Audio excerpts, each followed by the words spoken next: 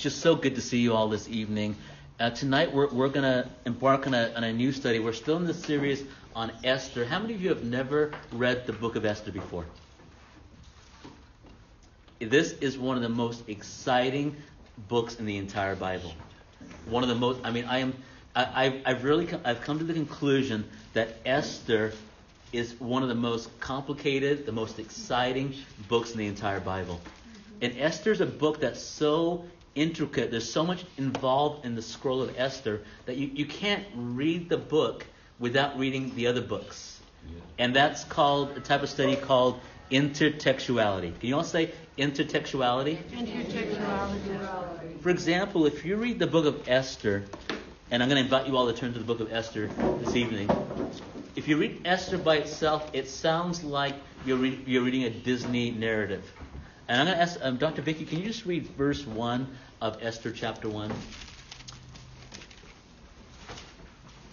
Now it came to pass in the days of Ahasuerus. This is Ahasuerus which reigned from India even unto Ethiopia, over 127 provinces.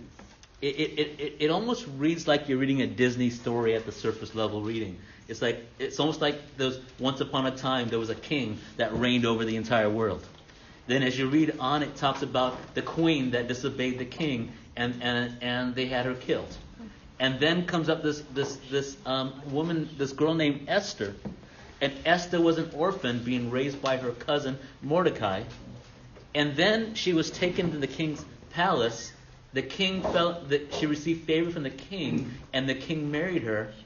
And she went, and it basically reads like a rags to riches story. It sounds like a Cinderella story, where here Cinderella is taken out of that situation, and now she becomes the queen of the entire Persian Empire. Isn't that how most of us have read this book in the past? Mm-hmm. And then when you read the entire book of Esther, all 9 chapters, how many times do you see the word of God mentioned in the book? 0. Absolutely 0 times. It's the only book in the entire Bible, from Genesis to Revelation, it's the only book in the Bible where God's name is not mentioned. But yet God is moving throughout the book.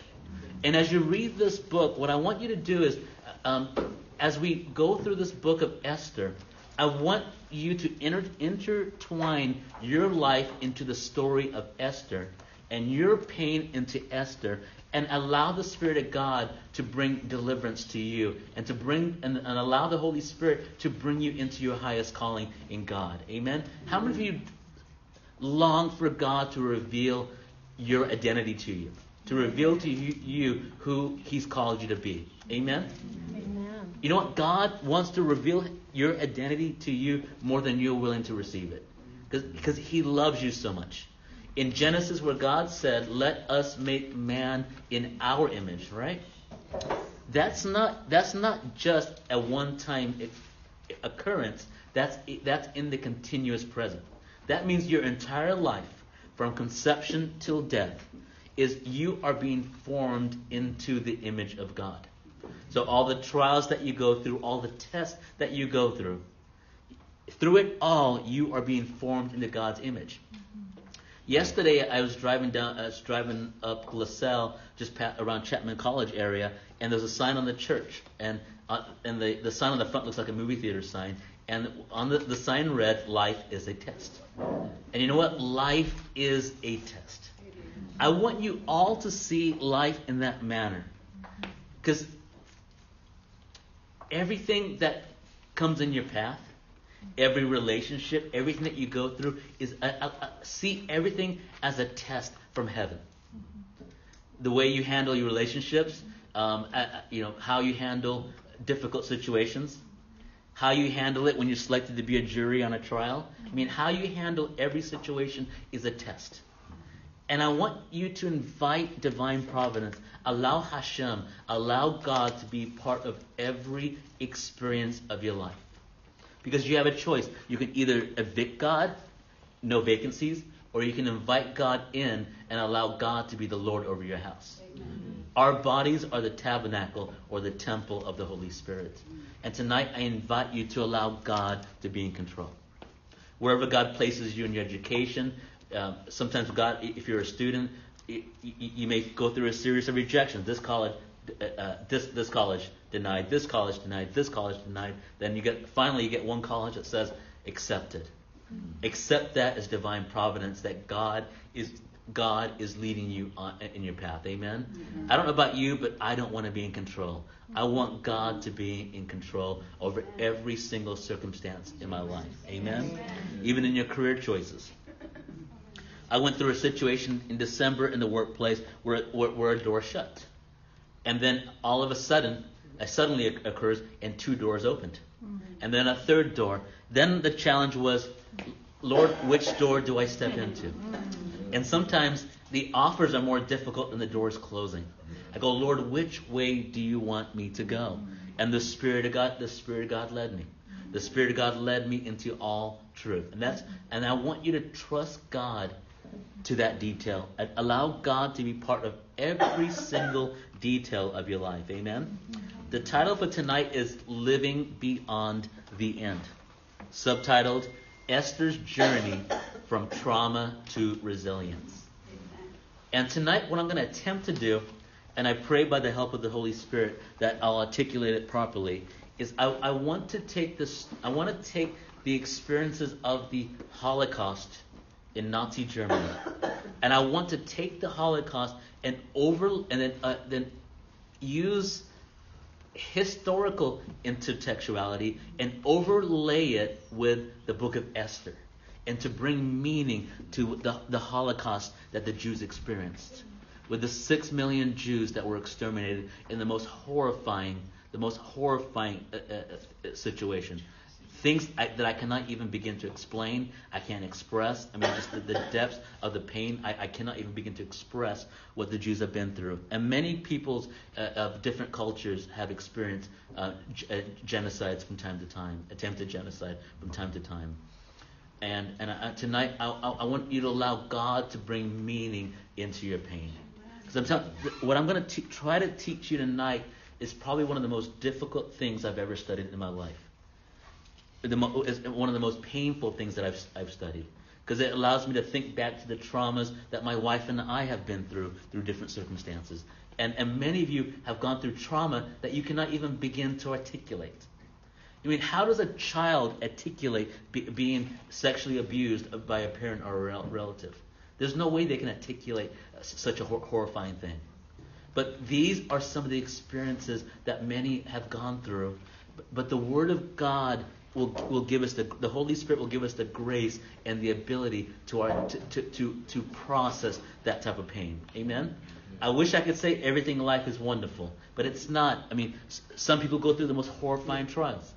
Imagine parents losing their child through a kidnapping. You can't even begin to articulate the pain that the parents are going through, and wondering how their child is. And if their child is safe, and is their child a victim of human trafficking? I mean, what is taking place? I mean, this is reality, and these are things we have to talk about. And what do the aborted children in the womb experience in the horrifying abortions that are taking place? You can't say they are not human beings. And today we've come to a day where abortion is permitted 5 minutes before delivery. I mean, just unbelievable atrocities. And tonight, by the grace of God, we're going to talk to you about handling these types of pain. And I call tonight's share or teaching "Living Beyond the End," because when you go through a trauma, you really feel like your life is over, don't you? You feel like it's all over. Or maybe you've gone through an accident where you become paralyzed. Or you've gone through some horrifying pain where you can no longer move. And you wonder how do you overcome that type of difficulty. But the Word of God has answers for everything. And some of the answers will not be revealed to us, but we just have, we're not God. I had the privilege of having dinner with a good friend a couple of weeks ago, and we're talking, and his wife is very, very much involved with church and things, but he's still kind of on the He's still kind of on the bench. He's not convinced that God exists. And you know what? And he goes, how can you prove to me that God exists? And I said, I can't prove to you that God exists. but God can reveal himself to you. Amen? And I'll never be, I can never intellectually prove to you that God exists because God is beyond my intellect. But I know who God is, and I know God will reveal himself to you. And God is faithful. Amen? So I'm not going to try and take God's job away. I'll let God do what he does best, reveal himself to his people. Amen? So we're going to learn about living beyond the end. And often the things that you think are your end are just your beginning. And just as Esther rebounded from her trauma, because she was extremely resilient, you can recover through any situation. Even with a doctor's report saying that you have cancer, or whatever or your spouse telling you, I want a divorce. You wonder, how can I rebound from those circumstances?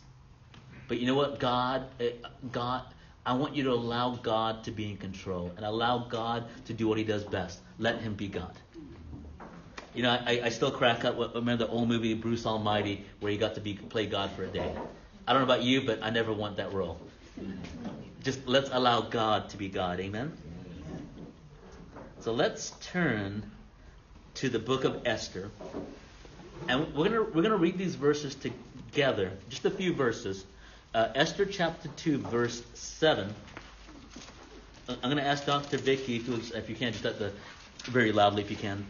We don't have a microphone. Esther chapter 2, verse 7, please. And he brought up Hadas'sah, that is Esther, the uncle's daughter, for she had neither father nor mother, and the maid was fair and beautiful, whom Mor'decai, when her father and mother were dead, took for his own daughter. Beautiful. Thank you for that reading. See, when you read this at the surface level reading, the shot level, it reads like a Disney story. He brought up Hadas'sah. That is Esther, his uncle's daughter. So Mor'decai was the cousin of Esther, and he raised up Esther. Then what does it say? She had neither father nor mother. What does that mean to you, that she had neither father nor mother? Exactly. She's an orphan, right? Her parents passed away. But I want to take you beyond the Disney reading and take you into the rabbinic reading. And what took place here, Esther was of the royal bloodline of King Saul. King Saul was the first king over Israel. And King Saul lost the throne because he disobeyed the commandments of God. The first commandment was to wipe out all the Amalekites. Guess what? He let King Hegai, and he kept the best livestock for the people. First failure. Because the anointing of the bloodline of King Saul was to wipe out the Amalekites. So he failed that one. That's one strike against him. Then another strike against him was Samuel told him to wait for him before offering the sacrifice. Wait for Samuel and he will offer the sacrifice. Well, Saul was impatient because he feared the people, and he, instead of waiting for Samuel, he offered the sacrifice himself. He took initiative in an area that he should not have taken the initiative. And because of those two sins, God took away royalty from him. And then thousands of years into the future, who comes on the scene? Esther and Mor'decai. And it says about Esther, she had neither father nor mother. Well, Esther was of the royal bloodline of King Saul. Esther is called an orphan not just because she had no father and mother. She's called an orphan because she is no longer part of a royal bloodline. Because the royalty, the anointing of royalty was lost because of her ancestor, King Saul's disobedience. So it's almost like and then as you read on, Saul's name's not even mentioned in the ancestry.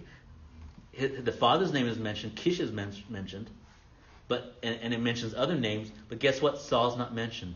It's like Saul has been erased from history. And what Esther is doing, in addition to saving the Jewish people from extermination, from genocide, she's also rewriting the name of her ancestor, King Saul, back into royalty. And she does that by repairing the damage, by performing a tikkun, a reparation for Saul's errors. Saul lost the throne because of his disobedience. Well, guess what? How did Esther repair that damage? She was obedient to Mor'decai.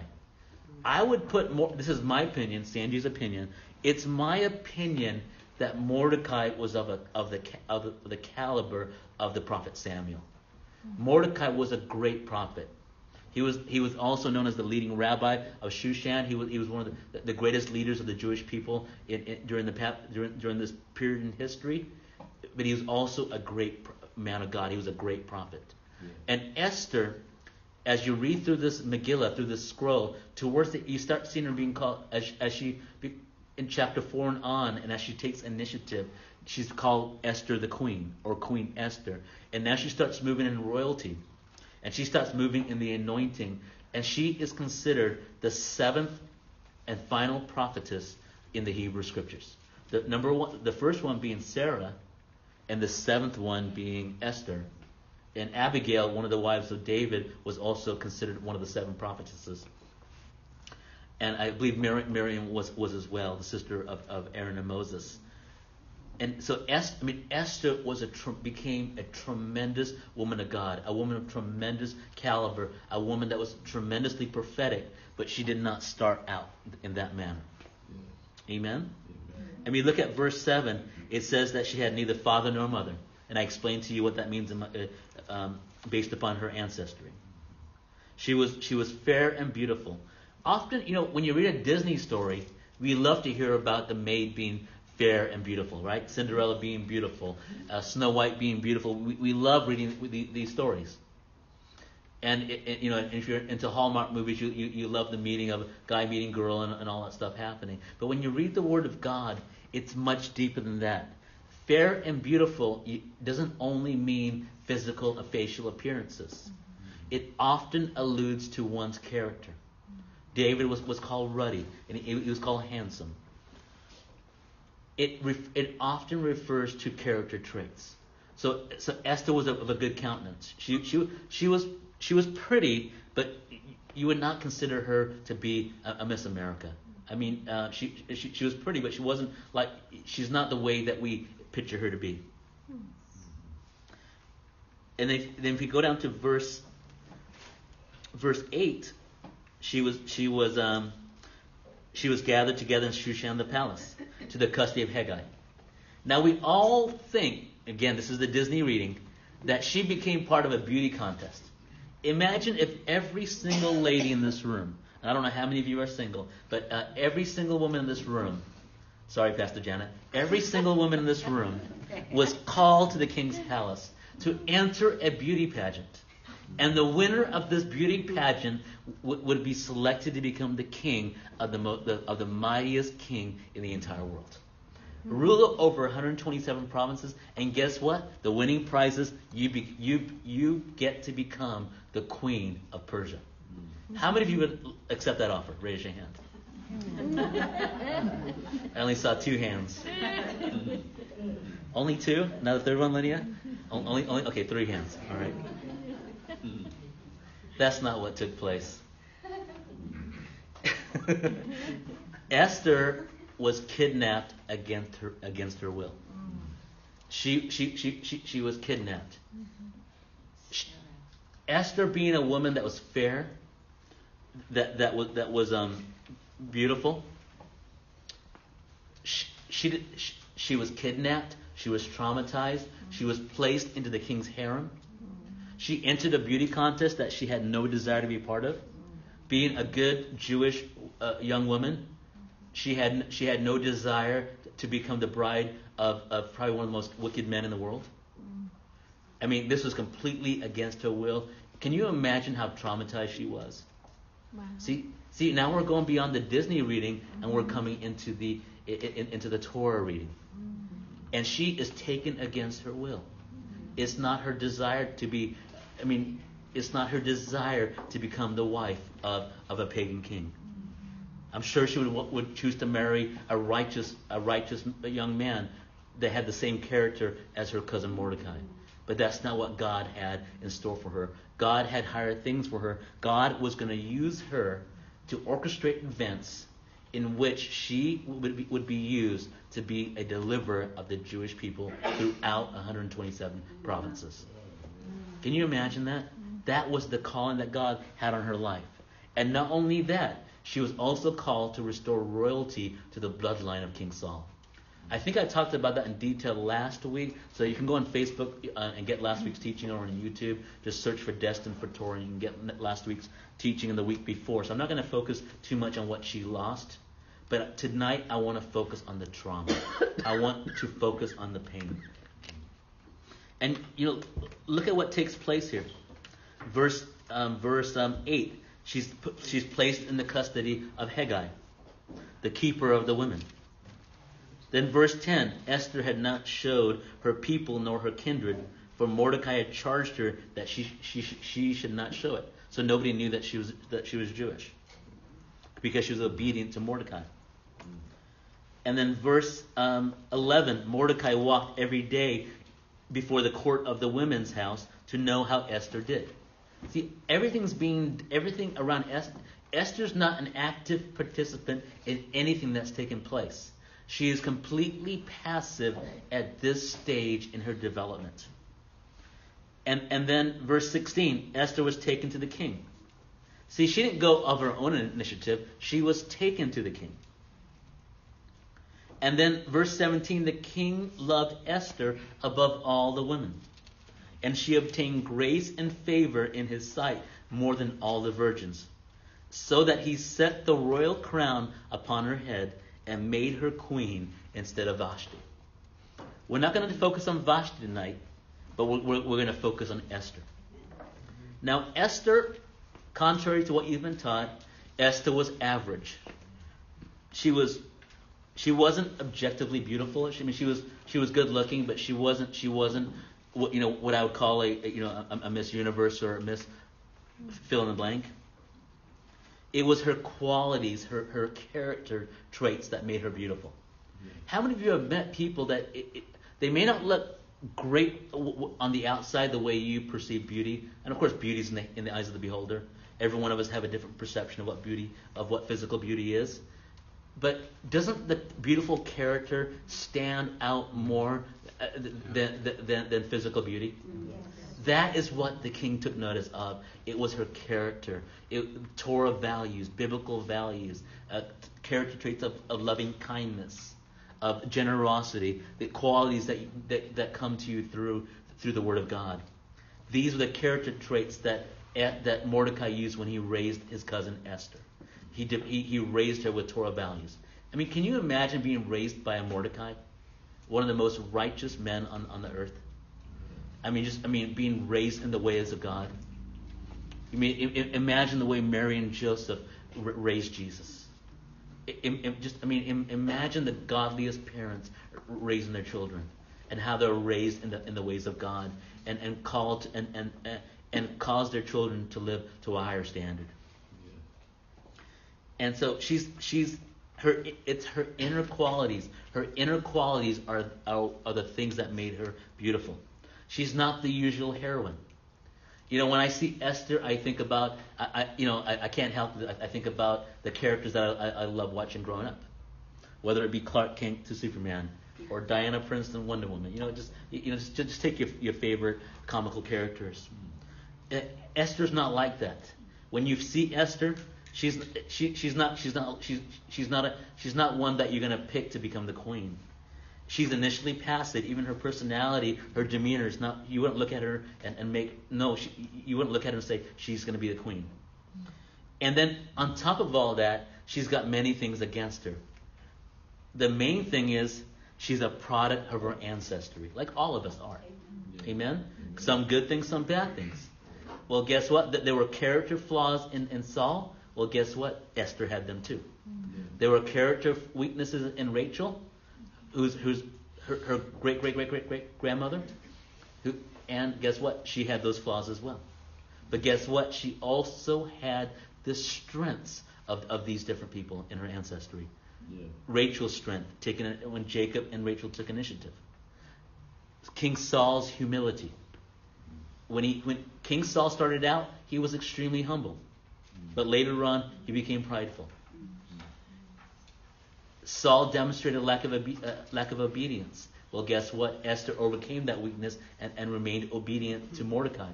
Even before she was queen, I'm sure it was easy to remain obedient. But now she's queen over the entire empire, and she still remains submissive to Mor'decai.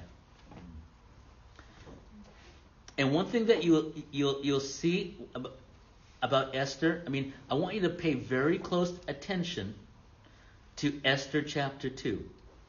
If you're taking notes, verses 7 and 8, verses 8 through 11, verses 16 through 17. If you're actually watching on Facebook tonight, I invite you to post those scriptures in the chat. See, Esther had slices of DNA from many different people in her bloodline, going all the way back to Rachel and Jacob. And look at Esther in this chapter. She's not initiating anything. Everybody is doing things for her. First of all, she's raised by her cousin Mor'decai. She's not raising herself. She was brought to the king's palace against her will. She did not fill out a form she did not go to King Ahasu-e'rus.com and fill out a form to enter the beauty contest. This was completely against her will. And she was captured against her will. She was placed into the custody of Hegai, also against her will. Mor'decai, her cousin, told her not to reveal her ancestry. She may have been puzzled by that. Why are you telling me not to reveal that I'm a Jewish woman? I'm proud to be a Jew. And then on top of that, Mor'decai is walking day by day before the court of the women, and he's checking on the welfare of Esther. I believe Mor'decai was doing a lot more than that. I believe Mor'decai knew prophetically that God was in this, and God was going to use Esther for a very special purpose. So Mor'decai's inquiring. He's always analyzing, and he's waiting to see what's going to become of her, because Mor'decai trusts in divine providence. He knows God's in control, and he's waiting to see what would happen to her. Amen. Sometimes I see the book of Esther like a chessboard, and we don't understand what's happening. We're at the micro level, and we're just pieces on the board, whatever we may be, and moving from place to place. But God sees the entire big picture, and divine providence is in control. And guess what? Haman may arise, Hitler may arise, but God's in control, and God has the victory. Amen? Amen. And God will always save his people. And then Esther's taken the king Ahasu-e'rus. But look at verse 17. Notice here, it says the king loved Esther. Often when you read the book of Esther, if it doesn't say King Ahasu-e'rus, which is his name in Hebrew, if it just says the king, it often alludes to God himself. Now look at verse 17 again. The king loved Esther. I want you to replace Esther's name with your name. If your name is Annie, say, and the king loved Annie above all the women. And guess what? She obtained favor and grace in God's sight. And he set the royal crown upon her head. God is placing royalty upon every one of you. Royalty is not just wearing a British crown. Royalty is you come into a place where you're walking in the fullness of God's purpose for your life. Amen? Because the crown represents authority. And whatever ministry God has given you, that is a place of authority. Let's say you're in a place where God has placed you and promoted you to a position in a company. And he's given you an elevated position. And in that position, God has enabled you to influence other people.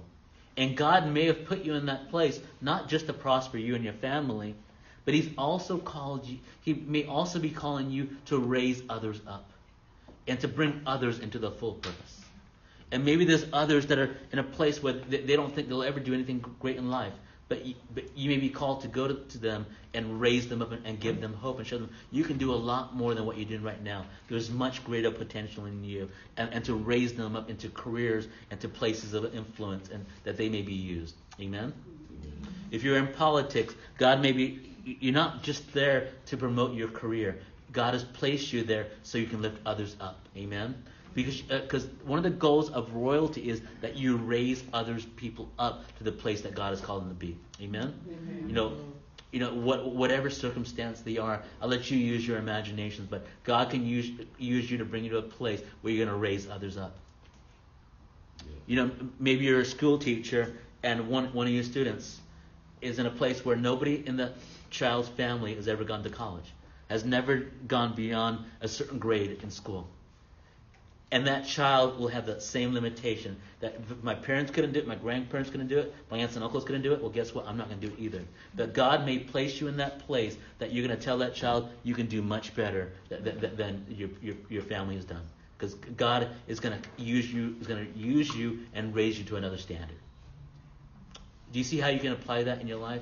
You can apply this in every area of your life. Because don't focus on yourself. The way to come out of trauma, or to come through trauma, because I don't believe the trauma ever completely leaves you, because the trauma will be used as fuel that's going to use you, that God will use so that you can make a difference in the lives of others. But when you stop focusing on yourself, allow God to use that pain to bring others into their destiny. Amen. And we just read it. I told you that Esther was initially passive, and everybody's doing everything for Esther. Esther's not initiating anything. That's how Esther started out.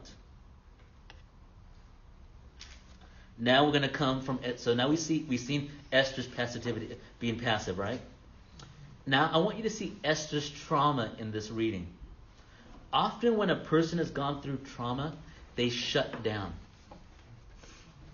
It's like parts of the brain just shut down. Parts of their heart shut down. They don't feel because because our bodies, our minds will. I mean, I'm not a psychologist, but just from what I understand, we have our minds are so amazing that God has given us the ability to shut down in areas that we can't process at that moment. If a child's gone through some calamity and they can't process that pain, well, guess what? They have the ability to repress those emotions, and later on they have to be dealt with. You have to deal with it.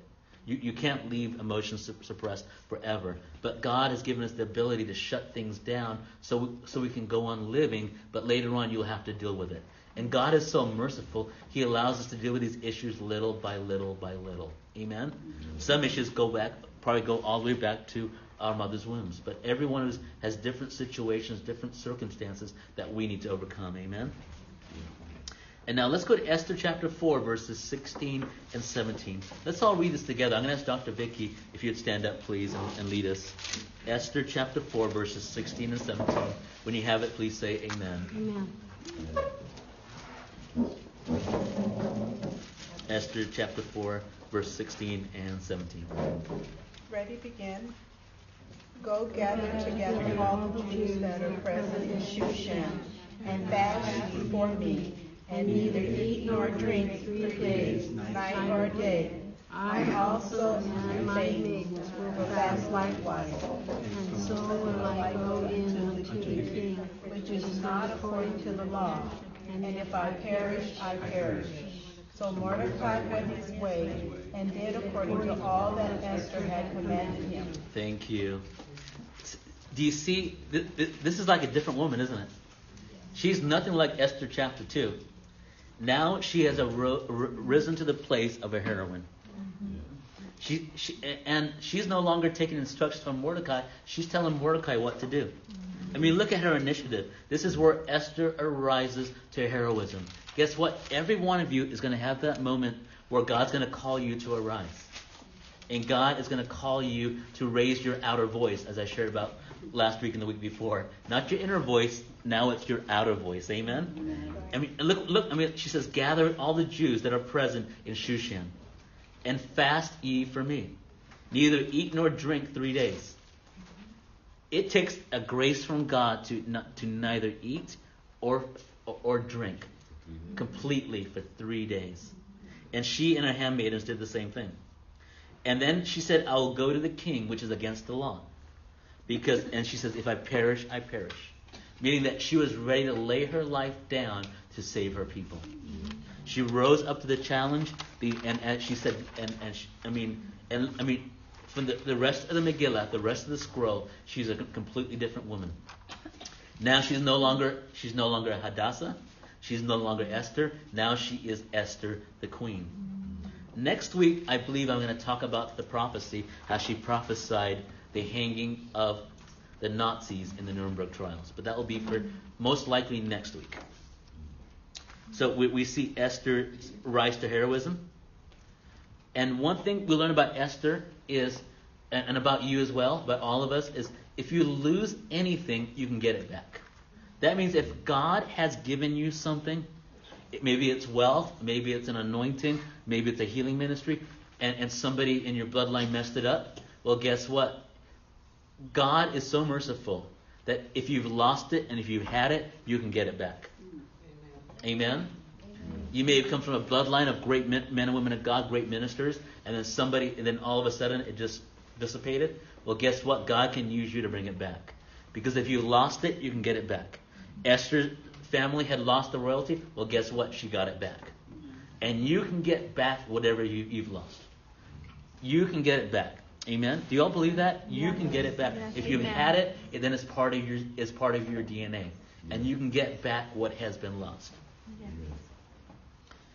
So once you have been assigned a certain greatness, you can get it back. If the enemy has tried to rob you of your health, well, guess what? You can get it back. If God has plagued your family with sickness, you can get the health back. Amen? And prior to this chapter, we analyzed Esther by the way other people handle her. But now we see the role reversal between Esther and Mor'decai, and now Esther is calling the shots. Now, where does Esther's character come from? It goes all the way back to Jacob and Rachel. Now, Rachel had two sons with Jacob. The two sons were Joseph and Benjamin. Benjamin being the younger.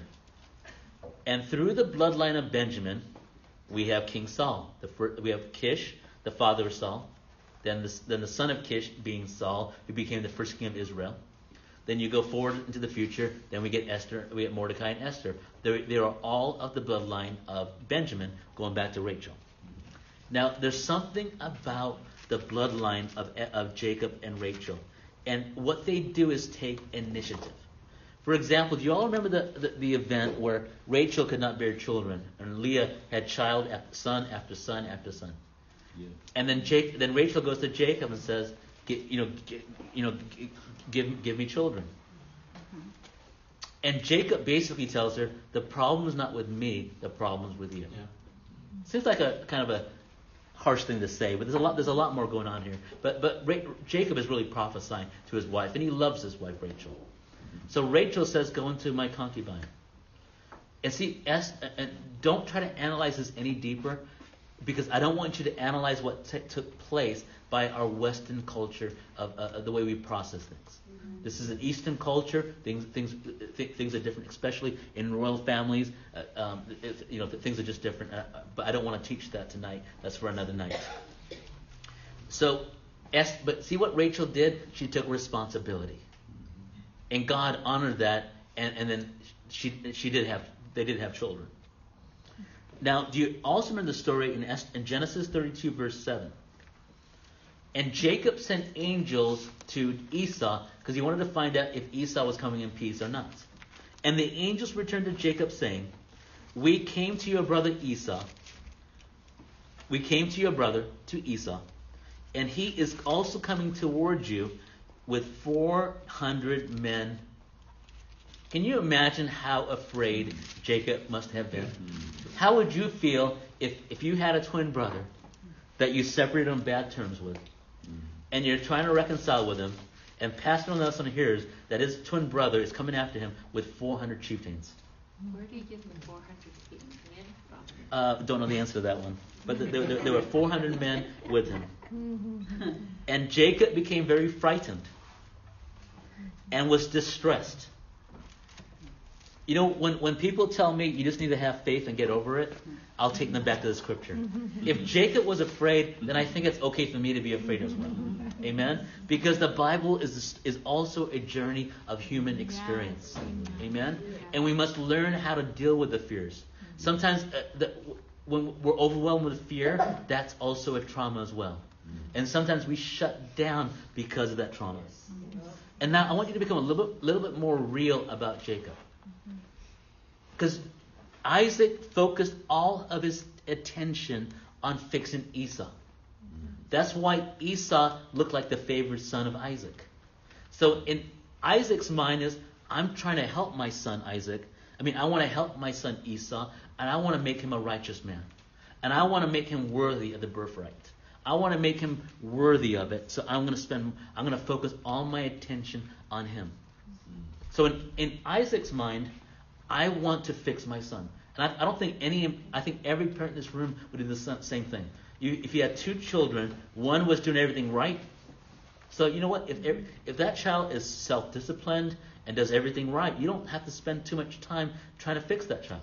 But then you have another child that's so rebellious that you spend all your energy on that child. Now I want you to put yourself into the shoes of the child that's doing everything right. The child that's doing everything right is going to think, Dad doesn't love me because Dad does not spend time with me. I believe Jacob grew up with that fatherless fracture, that my dad does not love me as much as he loves Esau. See, the Bible identifies with every single circumstance of the human experience.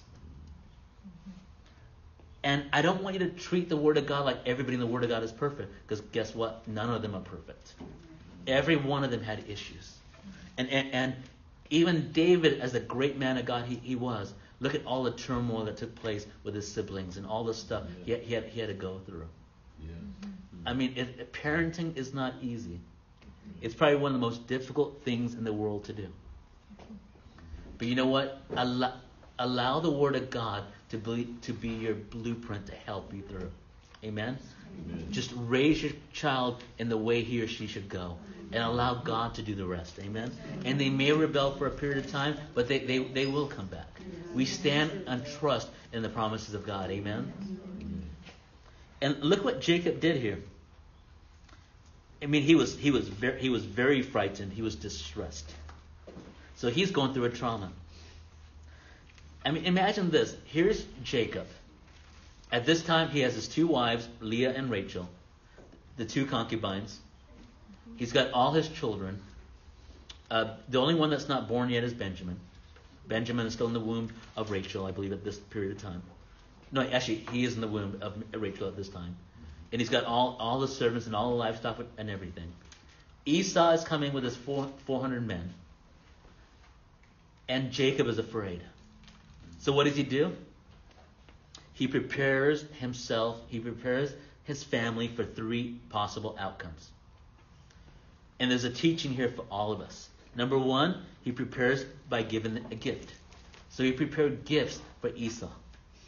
Because he thought, if I give the gift, then this horrible situation may turn into a peaceful situation. Look at a situation in your life, in your family, or wherever. Sometimes fighting is not the way to resolve it. Sometimes you may have to resolve a conflict by bringing a gift. So, and we must do our very best to live peaceably with one another. And I know there are situations where that remedy is not possible, but at least lead with a peaceable solution. Amen? So prepare with a gift. And then he also prepared for war. So he was ready to fight as well. He's not practicing passive resistance here. He's prepared for war. And he breaks his family into multiple camps. So if Esau attacks one camp, maybe the other camps will escape. And then the third strategy he used was with prayer. He prayed to God. He actually wrestled with God all night long. Some rabbis say that he wrestled with the archangel of Esau. I don't know the answer in that area, but what I do know, he prepared with prayer, he was prepared for war, and he prepared with a gift. He prepared for a gift, so he sent the gift ahead of him.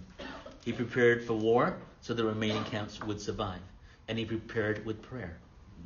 And that has been the journey of the Jewish people throughout history, through every single exile. The very first exile was the exile of the northern kingdom of Israel, taken into Assyrian exile, and really just spread out to the 4 corners of the world. But and then through every then we have the 4 exiles that Daniel interpreted in Nebuchadnezzar's dream: the Babylonian exile, the Medes and Persians exile, the Greek exile, and the 4th exile, and the final exile is the Roman exile. The Jews are still living in the final exile today. The Roman exile will not end until Mashiach, until Messiah comes. When Jesus comes and ushers in the Messianic age, that is when the Roman exile will end for the Jewish people. And that has been the Jewish experience throughout history. You know, I cannot even begin to explain the atrocities that Jewish people have been through. I mean, they've been expelled from Spain and Portugal. They've been expelled from England. The most horrifying situation was the Holocaust. I mean, just horrible atrocities. But through them all, the Jewish people found a new identity and rose up and propelled. Actually, they were promoted to a higher level. They found a new identity through every single exile. Some peoples never recover from the exiles they go through. They never recover from the trauma.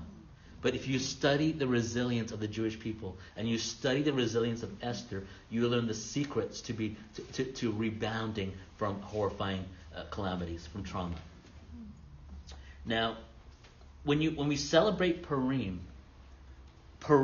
is often referenced as hidden resistance. Can you say hidden resistance? Hidden resistance.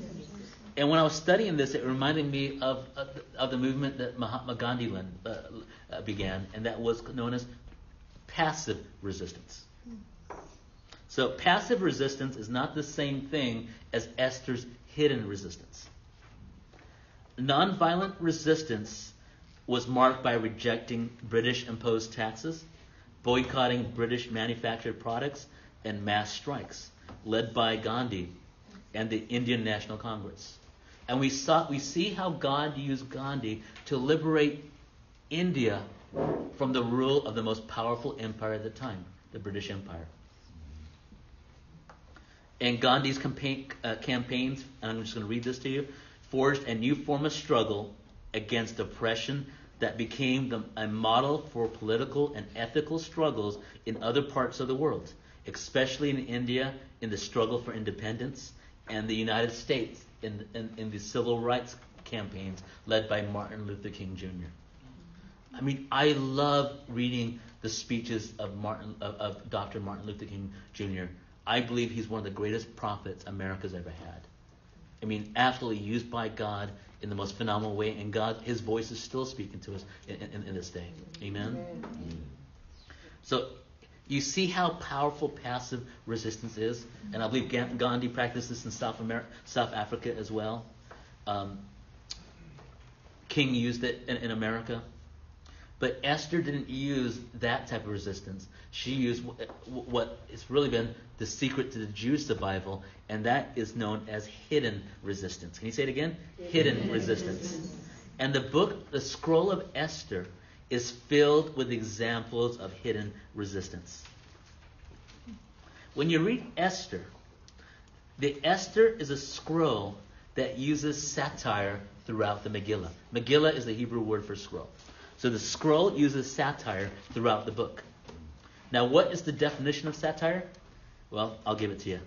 It's the use of irony, sarcasm, and humor to criticize or show the ignorance of people. This is very powerful. I'm going to read this to you one more time. The definition of a satire is the use of irony. Can you say it with me? Irony. Sarcasm. Humor. To criticize or show the ignorance of people. I kind of use this stuff too much, so I have to be a little bit careful. And Mor'decai used satire when he named the Persian adversaries of the Jewish people. So instead of referring to the adversaries, the Persian adversaries, by their Persian names, he gave them Hebrew names or Hebrew labels. For example, the word Haman. Can you all say Haman? Haman. And when you say Haman, you should say boo afterward. Boo. You do a little better than that. So Haman is similar to another Hebrew word, and it's spelled with different vowels, and it translates into English as noise. Isn't that awesome? So when you read about Haman, you're reading about noise. He's nothing but hot air. I say the equivalent of noise from this Hebraic perspective is I say American idiom is someone that's just full of hot air. You just pop the balloon and that air comes out, right? He's nothing but hot air. So that's how I want you to see your adversary, the devil. He's nothing but hot air. Amen? You can let him accuse, let him do all his nonsense, let him scream, but he's nothing but hot air. Now, Ahasuerus, the king of the Persian people, look at the word. I want you to break it apart. Ahasuerus in Hebrew. Ahasuerus. Look at the last part of his name starting with the R. It sounds like the Hebrew word Rosh. Rosh Hashanah. Rosh Kodesh Nisan, or Adar, as we're in right now. Rosh means head. So in the name Ahasuerus, which in Greek is Ahasuerus, which is related to the word head, because the Rosh in his name means head in Hebrew. And what it means is it facilitates the story's own survival under Jewish nations. Head, God is the head. And God will make you the head and not the tail. Deuteronomy 28:44. He shall be the head and thou shalt be the tail. Meaning that no matter what oppression the Jews go through, in wherever they are in exile, God will make them the head and not the tail. Wherever the Jews have been placed, they have learned to prosper. Even under Nazi German rule, under Hitler, they prospered. Wherever they were, they learned, they prospered. And that's because of the Torah. Now the word Esther resembles the Hebrew word stir. Can you say stir? Stir. It means to hide or to conceal. I mean, she was God's greatest weapon in this entire Megillah. Because she was concealed. And it indicates a divine hiding. And just as Mor'decai instructed her, do not reveal your lineage. Guess what? God's name is not mentioned at all in the Megillah. God is hidden. As Esther's name, the word stir is in reference to. God is completely absent from the text. And Esther's Jewish identity is hidden for much of the Megillah.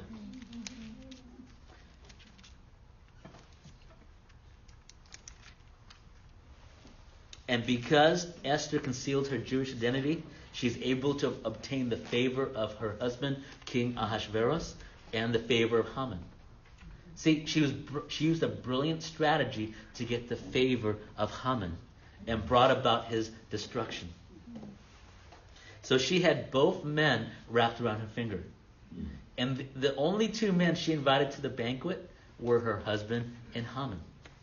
And what's even more brilliant, she stirred her husband to jealousy by saying, I'm going to throw a banquet for Haman. And Dr. Corral gave an awesome teaching on that on Wednesday evening. I encourage you to just go to Dr. Michelle Corral's Facebook page and watch Wednesday night's teaching. It was absolutely fun. It was probably the most amazing teachings on Esther I've ever heard in my life. It's just absolutely brilliant. So, but I'm not going to focus on that relationship because that's from Wednesday night. I want to bring out different facets of the book of Esther.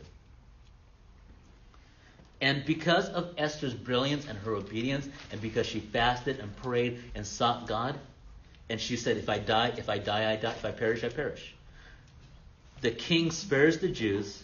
At the end of the narrative, the Jews mark the 14th and 15th day of Adar, which is coming up in a few weeks, as one of a day of merrymaking and feasting in commemoration of their new fortune. Because Esther inherited all the wealth of Haman. And then she gave all that wealth to Mor'decai, making Mor'decai probably one of the richest men in the world. Yes. Now we have seen Esther's rise from trauma to resilience. Often when you're in trauma, you cannot do things for yourself. That's another interpretation of what took place earlier. Because when you're in trauma, you can't even speak up for yourself. I want to give you personal examples, but I don't think it's appropriate for me to share the personal examples. But what I have seen is when a person has gone through trauma and they face their accuser, they completely shut down and they can't speak. You look into their eyes, they're not even there because they're in trauma. And they shut down in the presence of their accusers. I've seen it happen, and it's probably one of the most horrifying things to see. And it's a natural reaction because the person does not know how to process that pain. I want you to think about the 400 years of subjugation the Israelites experienced in Egypt. God had to raise up a man outside the confines of slavery and use a man that was free to bring deliverance to a people that were in subjugation. And that man was Moses. Moses was not raised in the confines of slavery. He was raised in Pharaoh's palace. So often God will have to raise up somebody outside of the slave system to bring deliverance to those that are enslaved in the system. Amen? Now we're going to live beyond the end. Because when you're in trauma, you can't see a brighter tomorrow. Your life is over from your perspective. Your life is foggy. Your future is foggy. You can see no way of coming out of it. And just Esther lived beyond her end. You are going to live beyond your end as well. Esther is a book about living beyond the end. And often doing so by utilizing humor. Often especially in the church, I don't see much humor. But humor is one of the greatest weapons against the enemy. And even in the most horrifying situations, sometimes making a joke will help you get out of it. Don't eliminate the power of humor, because the book of Esther is filled with humor. Let me bring you to the trauma of the book of Esther, because you know the end and the beginning, you're not really experiencing the Megillah. But I want you to read the book of Esther verse by verse, and not thinking about the end. You get the email saying that your people are going to be exterminated from the face of the earth. Let's say, for example, an edict goes out, and all let's see here. Let's pick out a nationality. How many people here are let's say from origin are Mexican? If you'd raise your hand. All right. I thought the majority. Now let's say an edict goes out that all Mexicans are going to be put in concentration camps and they're going to be killed. Are you going to be afraid? I think so. Right? Or I'm of Indian origin. Let's say all Indians are going to be put in the concentration camps. Of course we're going to be afraid, right? And so this trauma going on. But guess what? As Mor'decai is writing the scroll, he's implementing so much humor throughout the book. And so you can use humor as a way to deal with that pain. You've probably never heard this before. But humor is a tool that we can use against the enemy. And the Jews in the book of Esther eventually turned the tables completely around. And they called for the mass annihilation of the ones that were trying to kill them. Because the king passed an edict allowing the Jews to defend themselves. And prophecy is creative. We think about prophecy as something that's telling the future. Prophecy is much more than that. Prophecy will, depending on the context, will tell you what's going to happen. Like there's a prophecy that went out that Cyrus would become king. Which I believe that was through Isaiah. But this prophecy is also teaching you. Prophecy is also used. God will use prophecy to bring you out of your pain. And prophecy will enable you to come out of your trauma and to put words to the trauma that you're going through. Prophecy is creative. For example, in Hebrews 4:12, the writer says, "For the word of God is quick and powerful and sharper than any two-edged sword, piercing even to the dividing asunder of soul and spirit, and of the joints and marrow, and is a discerner of the thoughts and intents of the heart. I want you to apply prophecy to your trauma. And when you've been through trauma, you're like an overloaded computer, and you can't process the amount of information that you're trying to process. You don't have enough CPU. You don't have enough memory. You don't have enough disk space. Well, emotionally, you're being overwhelmed by emotion, and you can't process the pain and the trauma that you're going through. Well, guess what? The Word of God is powerful. It's sharper than a double-edged sword, and the Word of God will bring meaning to that pain and allow you to process the trauma that you're going through. Amen? As such, the creation of a new Jewish identity, one that overcomes Amalek's power and force. See, when you go through this pain, you're going through this trauma, God will give you three things. He'll give you the ability to process it, to process that pain. You know, you find your child strung out on drugs in the street. You know, whatever's taking place, that's not an easy, that is painful, isn't it? You know, but the Word of God will give you the ability to process that pain. And then to survive, but you don't stay in survival. And then He gives you the ability to counter the trauma. Amen? That you can come head on against it and you will overcome it. And that is what will take place in your lives during the season of Purim.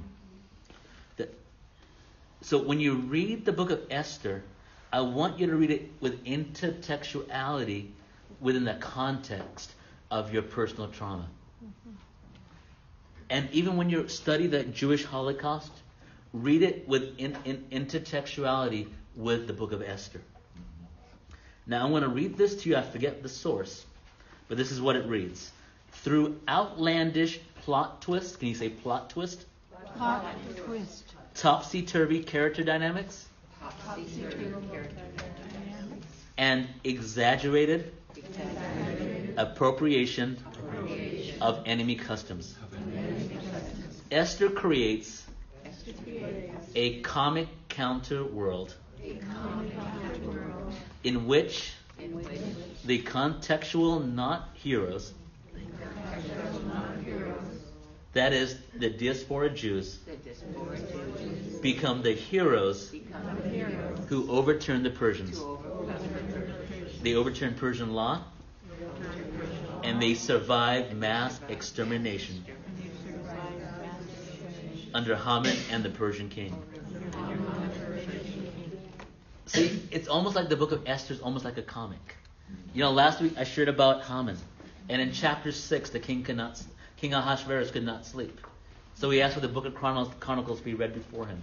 Then he read about all the good that Mor'decai had done and how he'd saved the kingdom and saved the king's life. And then Haman's in the court at the right time. I don't know what Haman was doing in the court in the middle of the night, but the king hears him and calls him in. And then the King Ahasu-e'rus asks Haman, what should I do for the man the king wants to honor?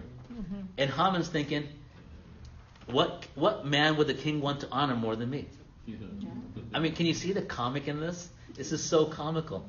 And then Haman says, well, since he's talking about me, well, king, dress him in your robe, let him sit on your horse, give him all this gold and all this stuff. And then Haman, expecting to receive all that, the king says, do exactly what you said unto Mor'decai. And he despised Mor'decai. See, this is the type of comical behavior taking place in Megillah Esther. Now, I'm going to share with you about, as I'm closing here, I want to talk to you about the theory of trauma. Trauma can leave survivors with feelings of lost control and vulnerabilities. So much so that they lose the I of a person. They lose their self-identity. And Esther had lost her identity. I mean, being an orphan, being erased from history, and now captured against her will, and now becoming the wife of the most wicked man in the world. And so she had lost her identity. Well, but Mor'decai helped her to get her identity back.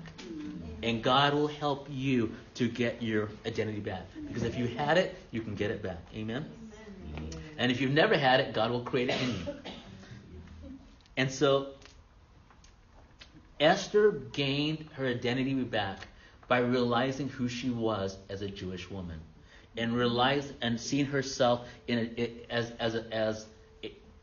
the national Jewish context, to see herself in the bigger picture of God's creation, seeing herself as royalty in God's tapestry of creation.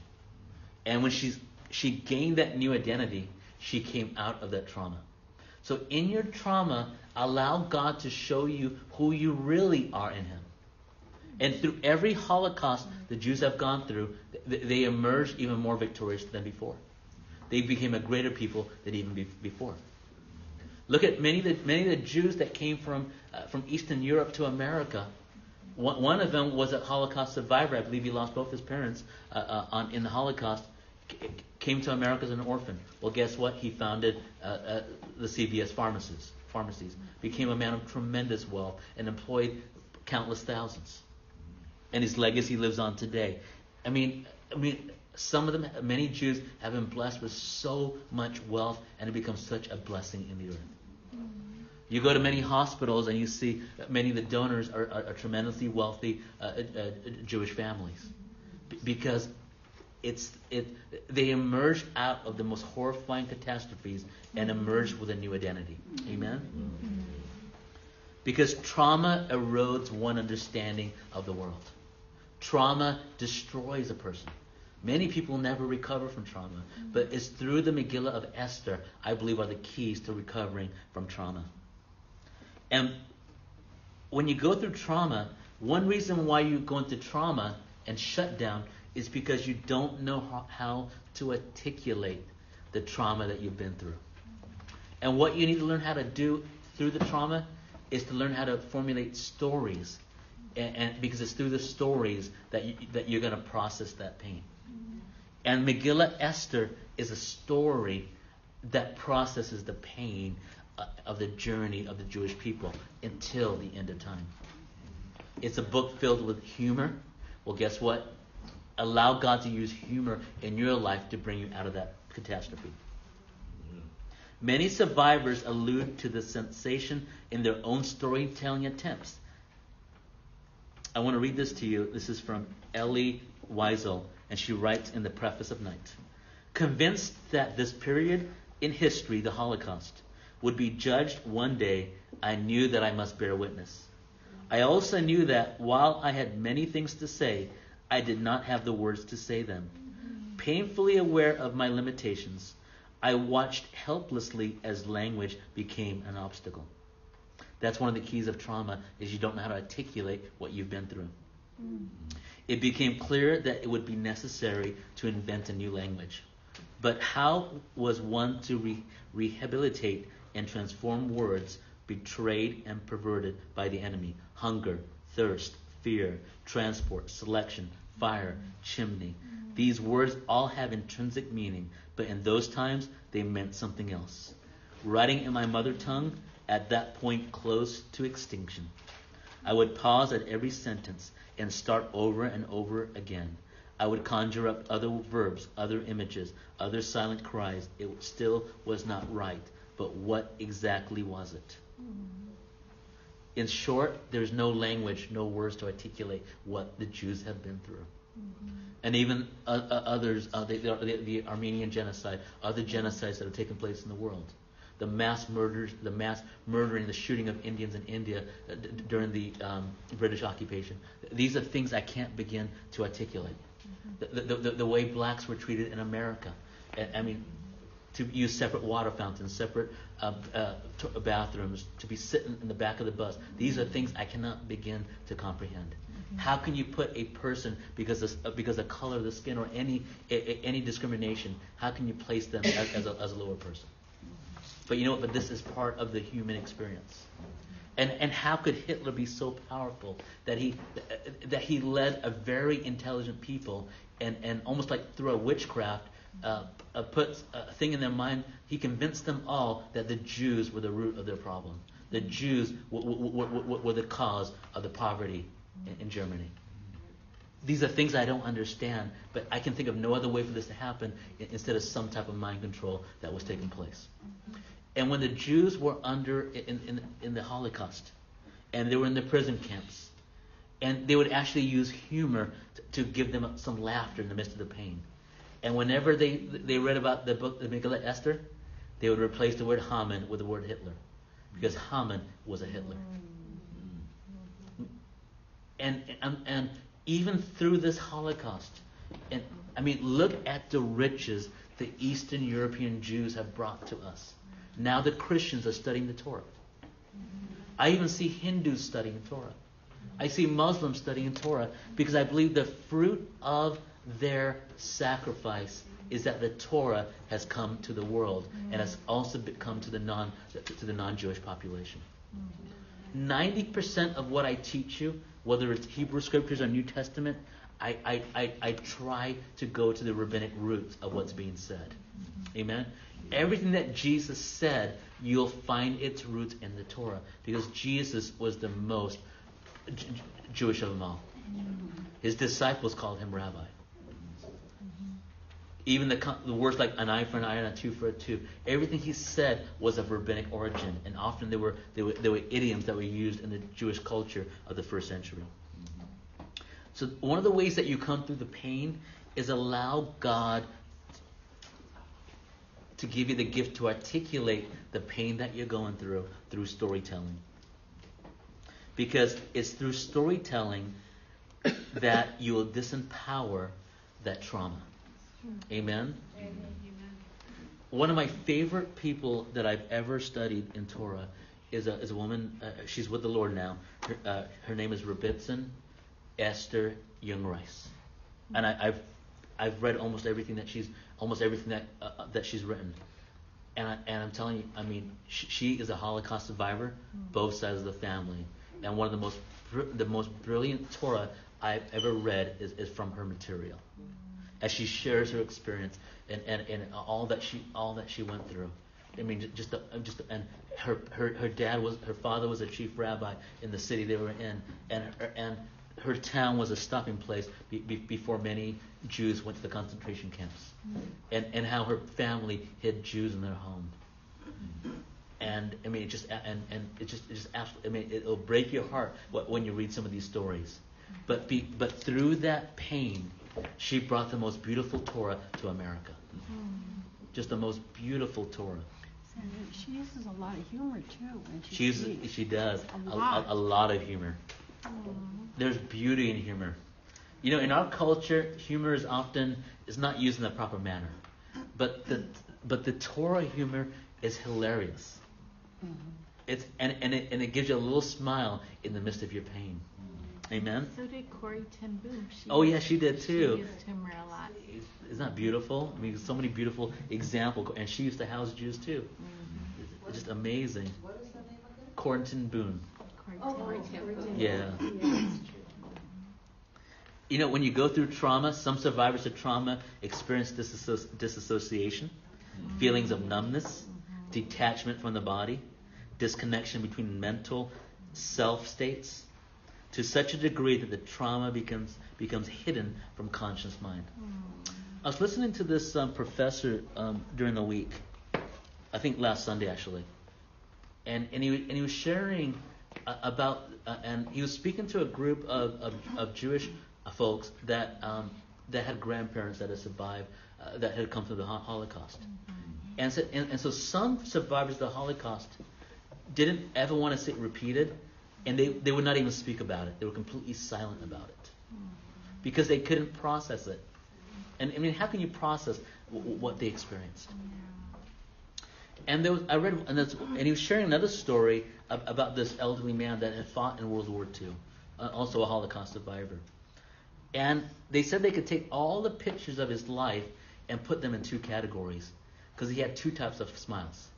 One smile was a natural smile of their grandfather or a family member smiling, and it was just a naturally happy smile. But that was like one stack of pictures. But the other stack of pictures, they saw this smile. It was like a smile of victory. And whenever he had that smile, nobody said anything to him, because they knew that he was having a flashback from the Holocaust. And it was almost like that smile of victory when we had defeated Hitler and defeated the Nazis. And because he had a flashback. I had dinner with a gentleman last Friday, and he was sharing with me about his brother. And he had come back from World War II, but he had some, he had some fear, some ingrained fears. And what happened every time there was a jet that flew overhead, he would jump under the table and duck and cover. And his siblings would laugh at him and make fun of him when he wasn't there. But you know what? They didn't understand the trauma that he had come through. One of my neighbors, he was really like a grandfather to me growing up in Fullerton. He could not watch a war movie because it brought back memories. I don't remember. I think he was in the Vietnam War, but it would bring back such horrifying memories, and he would go and he would have nightmares. So this is part of the human experience, and it's amazing how God will use the trauma of our lives to impact other people. Amen. And every one of us has traumas. One thing I can't get out of my mind is the trauma that unborn babies experience. They're human beings. They feel pain. They experience fear. Some people have the ability to remember what happened in the mother's womb. I mean, I have no memory like that, but I've heard many people say they do have memories. But there are human beings in the womb, and they're being torn apart from the inside. It's absolutely horrifying. I'm being this graphic intentionally because we are experiencing a Holocaust in America. And this Holocaust needs to come to an end. Amen? It needs to come to an end. I'm never political in this class, but on this issue, it's not a matter of politics. This is about human beings. Amen?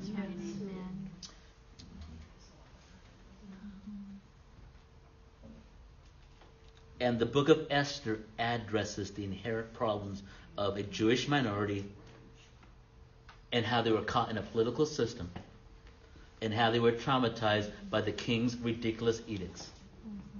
And guess what? They came through victorious. And you're going to come through victorious again. And God told the Israelites, never forget what Amalek did to you on the way. How he attacked the weak ones from behind. In every generation is going to face an Amalek. And God's command is do not forget what Amalek did. And every generation faces Amalek. In the 20th century, the Amalek was Hitler. In this generation, we have Amalek as well. But we must fight Amalek, especially the Jewish people, must fight Amalek in every single generation. Now, we're in the season of Purim, right? I'm going to share one last thing with you. Because I've always noticed that during Purim, there are events that happen in the world that line up with Purim. Guess what? The Catholic Church has finally released documents of what happened in the Holocaust and why the Pope took the stand that he did during the Holocaust. This material has been in secret for so long, but now it was actually, I read it in the Jerusalem Post this week, and it's all coming out during Purim. It was also in a previous Purim where Iran, the regime in Iran was blasting out that we're going to destroy Israel. It happened during a Purim. So every Purim is a time where of just these accusations coming out, because there's a Haman in every generation. There is a Hitler in every generation. And I encourage you, don't forget about the power of humor. My wife, Bob, and I would not have come out through our trauma without humor. Allow the Holy Spirit to give you the humor. Humor is a powerful tool against the enemy. Amen? Amen. I'm going to invite you all just to stand with me. Heavenly Father, I just ask you, Lord God, that you pour your love and your healing anointing to all your people tonight, Father God. That everybody that's here in this room and everyone that's watching online, that, Lord, that you'll just pour your healing love. Jesus, you are the healing balm of Gilead. And I just ask you to pour out healing right now, Lord God. There are those that are about to face a surgery in which they are so afraid. And Lord, I just ask you to bring peace, Lord God, and to bring healing, Lord God. I'm asking you, Lord God, to meet us in every bit of our pain, Lord God, and help us through the traumas of our lives. In Jesus' holy name we pray. Amen. Let's give the Lord a hand of praise. Thank you, Lord.